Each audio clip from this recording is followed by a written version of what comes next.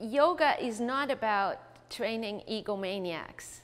And so the scriptures and all these other methods that we're using through these 5 tenets, which by the way are really the base of classical yoga, they kind of keep us on the path. They show us the way.